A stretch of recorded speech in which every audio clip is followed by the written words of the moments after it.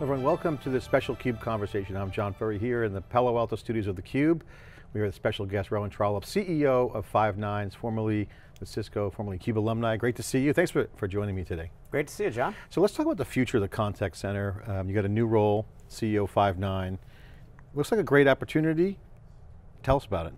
Well, the contact center is really where it's at right now in the UC space and in the collaboration space. And frankly, in the digitization trend for most companies, they're realizing that the experience that they give to their customers has got to transform. Customers are telling them that if they don't fix the experience they deliver, they're going to leave the businesses that they're doing business with. And so I think that's, it's really emerging as this really hot space and interesting space, and a place where businesses recognize they have to spend money and do a much better job. One of the things that we've talked about in the past, certainly that you're always on, is the wave of cloud, data, AI. You've always had that vision in our previous conversations. Five9 now in this contact center, kind of an old legacy, old way of doing things, voice over IP, managing customer relationships, whether it's support or outbound. Seems to be changed with cloud computing and the role of data, and now machine learning and AI has really been an accelerant. Yep. What's your vision over the next 5 years as this starts to transform and people reimagine what that's going to look like for their businesses? Because certainly customer relationships are changing. People have multiple devices, they're on any platform, they're horizontally moving around different websites, different places, different on the go. Yeah. A lot of change happening. What's your vision? There is a lot of change happening, and it's change that's primarily driven by consumer behavior and sort of enabled by technology. So the biggest factor, in my opinion, that's affecting business is that you have the age of this empowered consumer. 10 years ago, for example, my wife Steph was bugging the crap out of me about cleaning up my garage. And so at the time, the way that I did that is I ran down to Home Depot, I looked at what they had on the shelf, I picked a shelving system and I brought it home and I set it up. 10 years later, and this was just about a year ago, we have moved since then, and the garage is yet again a mess, and I've been getting a hard time about it. So finally I said, okay, I'll organize the garage. And so what do I do this time? I go out and I get on my phone and I search for garage organizing systems. And I get lots of different forums and people talking about things and reading customer reviews and so on and so forth. I do a whole bunch of research. I actually call a couple of the companies. I think I made 3 different calls just to get sort of details about their product that I couldn't get online, and ultimately ordered one and it shows up my house. So 10 years ago you have sort of a not very empowered consumer. I took what was on the shelf, that's what I got. 10 years later, you have 0 trips to retail brick and mortar. You have a very empowered consumer, me, that has lots of options, lots of choices, and 3 calls to a contact center. That happened in the span of 10 years. Powered by the internet, powered by my mobile phone, powered by connectivity, and so on and so forth. So any business who's in, every business essentially is dealing with this challenge. And my expectation in terms of who I'm going to do business with was heavily influenced by the quality of their website, the quality of the experience that they had, the quality of their community, the user reviews that were coming back in. Some of the commentary like, I got this thing, it was missing some stuff, I couldn't get a hold of them, it was super hard to deal with. I'm not going to do business with that company. So part of that transformation over the last 10, 20, 30 years has been the empowered consumer gets to make a choice, and they don't have to do business if you don't have a great experience. So that's moving the contact center industry from being a sort of an extension of the phone system that we really don't want to think about very often into something that's really, really important for businesses. And I was seeing that left and right coming from my previous job. It's interesting, it's an opportunity too. It's a challenge on one hand for companies dealing with the old way to do it. It becomes an opportunity when the user expectations and experience is impacted. That's a buying decision or a relationship, emotional decision. What does this opportunity mean for companies? Because this now flips to the potential sellers of services and products. They have now an opportunity to take advantage of this new dynamic of where users are in charge of and being empowered. What's the opportunity for companies? So it's 2 things. One, if you're a disruptive company coming at or starting up a new company and you're going after this, you can look at the user experience as part of your differentiation value proposition. So that I'm not only going to have a great product, but I'm going to wrap that in a great experience, and that's the expectation today that any new company can. If you look at take a company like Square, for example. Yes, they have a beautiful little card swipe reader and they have a nice industrial design, but that's not just what you get. You get a team behind that coming from the company that provides great support and a great experience. And when you sign up for Square, I guess the first thing you get is an email from their CEO sort of welcoming you to the community. And you see that with a lot of modern companies. Tesla is another great example where you see a really tremendous experience being delivered around what is fundamentally a great product. And that's not something that you would see with the incumbents. So I think if you're a disruptor or a new company, or you're looking at transforming an industry, then the opportunity is think about the holistic customer experience. If you're an incumbent or you've been in the business for a while and you're facing one of these sort of digital disruptors, if you want to call them that, then your opportunity is to reimagine your customer experience end to end and put some time and effort into it. The reality is still, and I was in the call center 30 years ago, almost, that the call center in most businesses, most incumbent businesses today, is a cost center, because it's something that you sort of essentially have to deal with once this product has been sold. And it's not a place that most executives in most businesses want to go. In fact, in many cases, it's been sent to other countries. Your contact center you don't even know where it is. It's in the Philippines, or it's in some other country, or it's in India, or it's in a state, a less expensive state, which is all fine, but it's not fine that executives and companies don't want to go and see where the front line of their business is, which is the place where that experience meets the customer. So if you're an incumbent, you really have to think about, putting your contact center as a priority for your business and reimagining the experience. And look, go walk a day in their shoes and experience what it's like. One of the things that we've been reporting on over the years, and you've been following theCUBE and SiliconANGLE, is the talk of CX, or customer experience, has been going on for many, many years.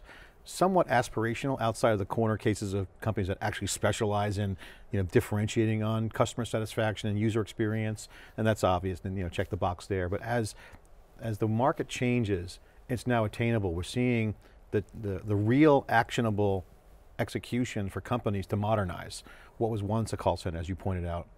How do they do that? What's the opportunity? Certainly cloud computing helps. Data and AI are kind of at the table.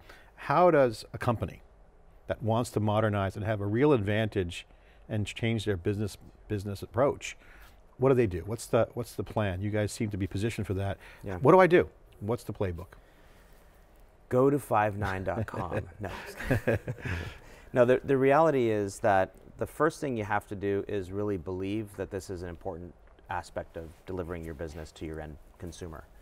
And look at what's making up your competitors' offer, not just their product, but their offer, and sort of internalize and get the idea that, okay, yes, this turns out it is important and I care about it. I'm going to go spend time on it. Because look, the reality is we know how to deliver.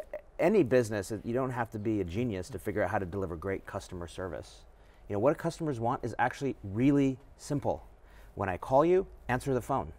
Don't send me through some rigmarole of IVRs and other technology hurdles. Don't hide your phone number when I want to get a hold of you. Make it easy for me to contact you. And when I contact you, what do I want? I want someone who understands me, who knows the problem that I have, who's an expert, who can help me, and who has empathy, who can really connect with me and relate with me. And if there's a problem, it's not just about I'm going to solve the problem, but it's like we understand and we're sorry, and we're going to make this better for you, and we're going to follow up with you.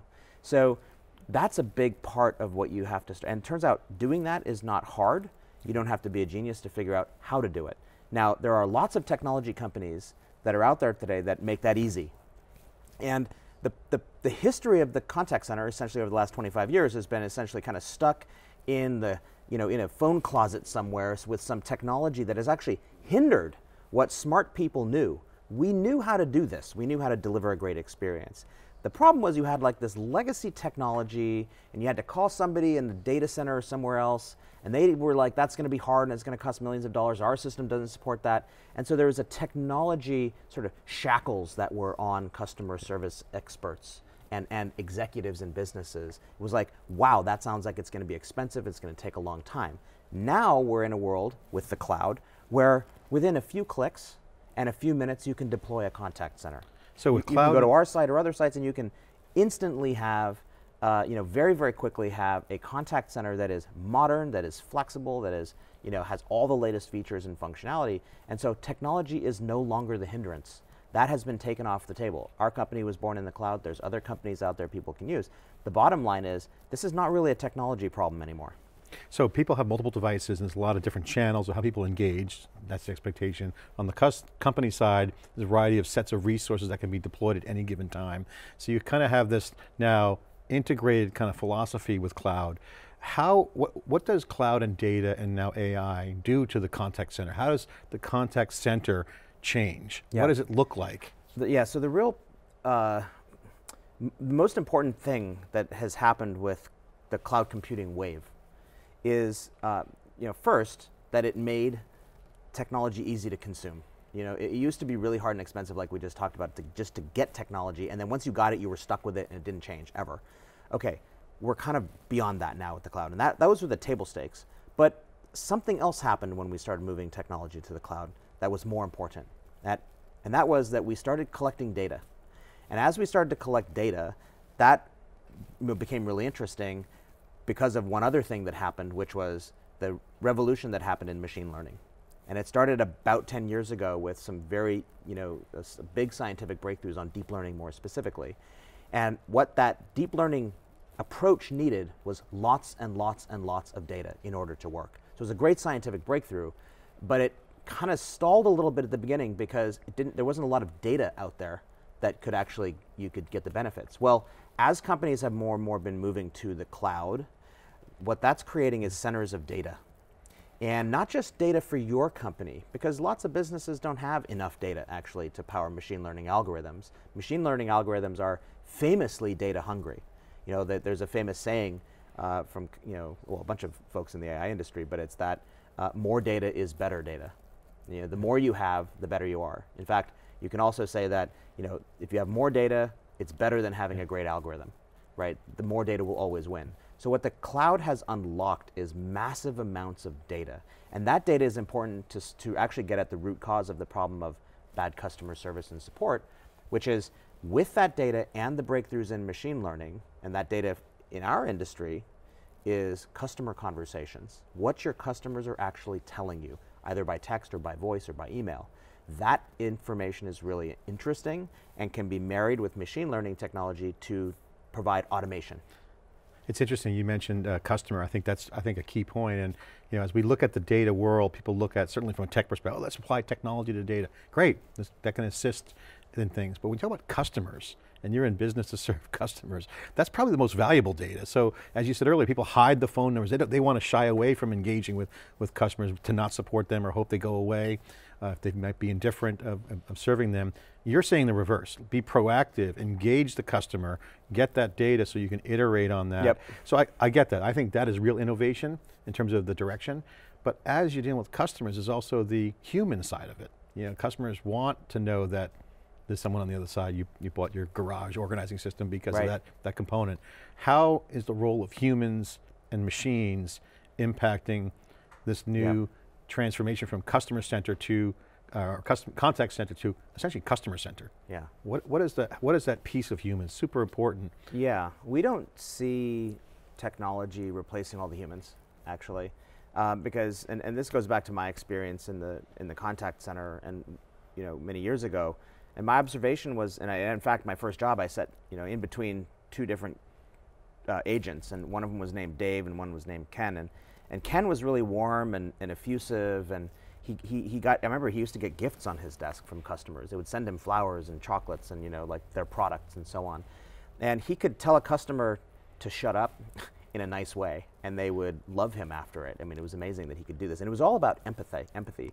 He didn't actually know all the answers to all of the questions, but he created these incredible fans amongst the customers. The guy to my right, Dave, he was super smart. He just had as much empathy as a rock.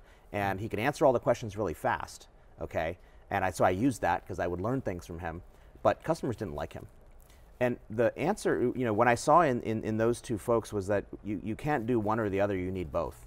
And what computers are, and what machine learning specifically, now that we're getting all this data through the cloud, is able to do, is we're able to predict the answers to what customers what the questions from customers. We're able to predict those things really quickly.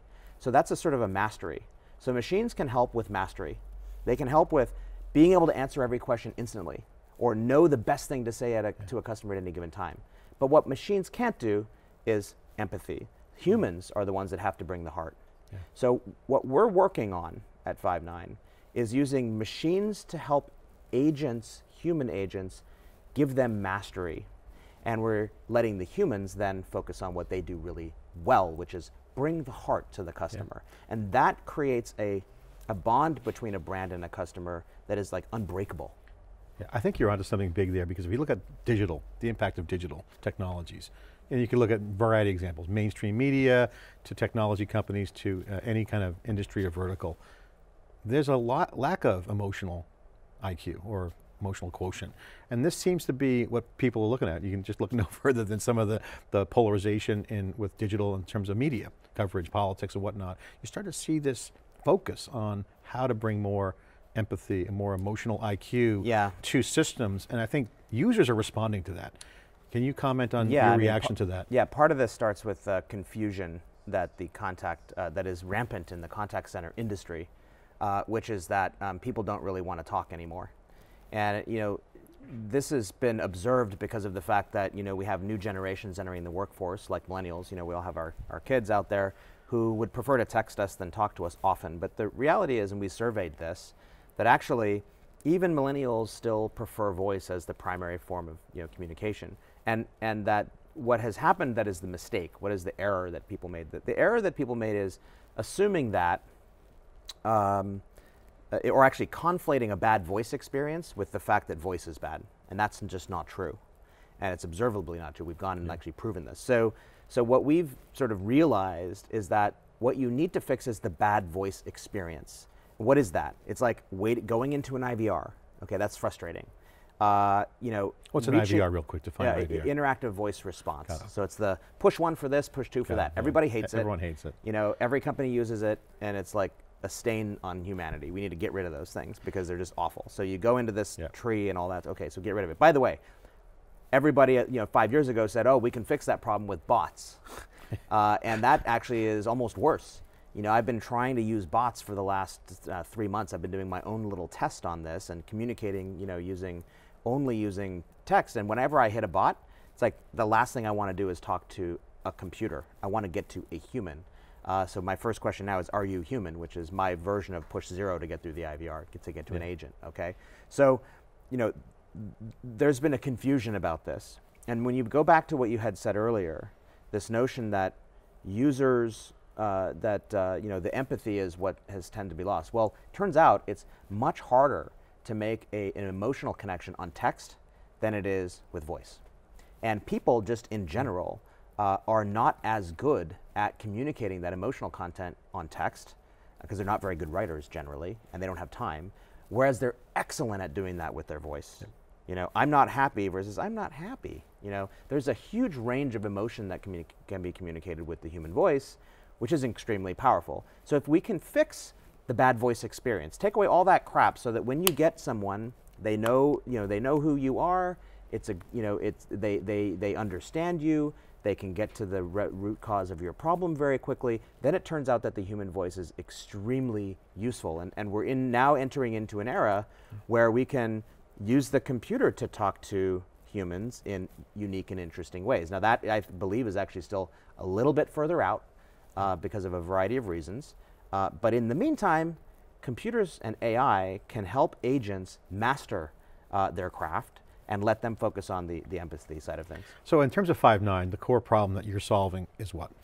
So we provide a flexible, easy to configure, easy to deploy, cloud-based contact center, okay? And it's minutes or hours before you can have this technology deployed. You don't need to have a phone system.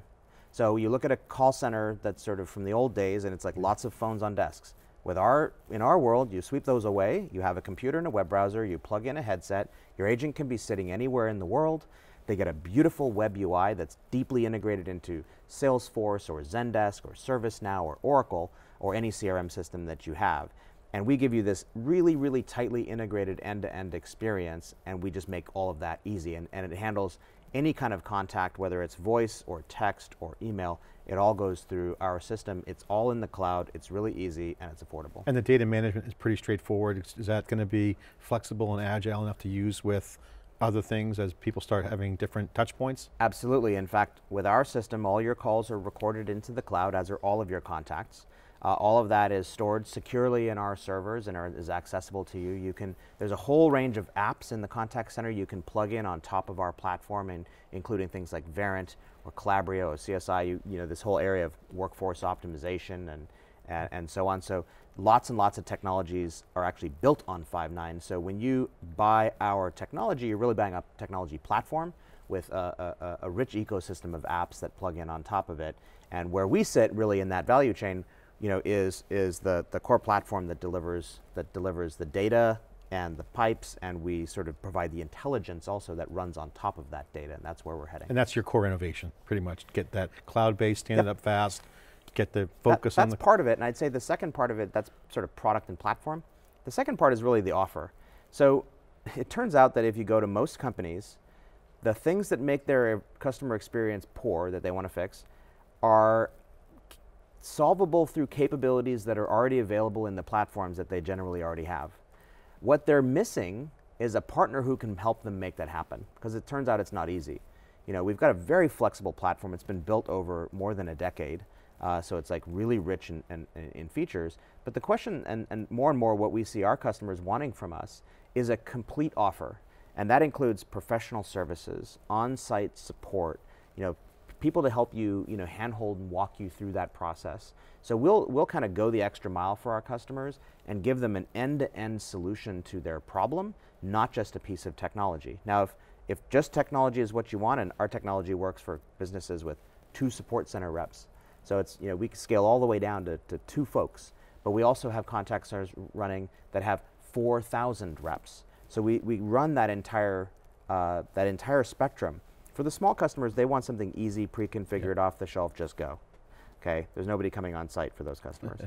You have 4,000 reps, we've got people on site, we darken the skies with our support people and our engineers and everyone else to actually provide a complete solution to our customers. That's great. Well, congratulations. I think having that innovation and having the cloud approach gets it up fast, gets the value delivered, and then as they grow, you can flex with the size of the organization. You're not limited. Exactly. So I want to get to, you're doing a panel discussion at Enterprise Connect coming up in Orlando. That's where we first met. This has been a show that's been talking to the enterprise customers who have been evolving from, you know, voice over IP, integrated communications, unified communications, that world of voice, data, and systems, to now an open, cloud-based data AI. So it should be exciting. You're on a panel. I don't want to give it away, but what are you going to be talking about? The title is Why Customer Engagement is Leading the Enterprise Communication Conversation. Yeah. Give us a quick teaser. I'm going to be focused on what's coming next.